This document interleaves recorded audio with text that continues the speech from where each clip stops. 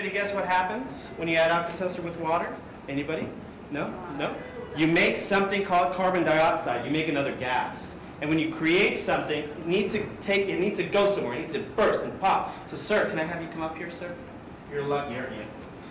What you're going to do is you're going to put some water in here. I'm going to put some, and you're going to put the caps on and turn them upside down for me, okay? I like to get messy. We're going to get messy, okay? So here. Mom said his clothes are washable, so that's fine. Good. Yeah.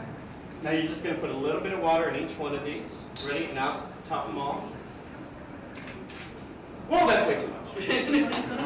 Okay, go ahead. Go for the next one. Okay, stand back, stand back, stand back, stand back. Stand back. Oh, there you go.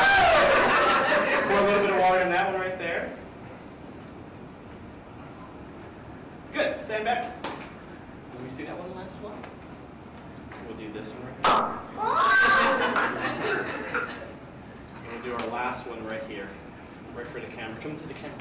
Smile. Smile. There you go. Oh, thank you, Dad.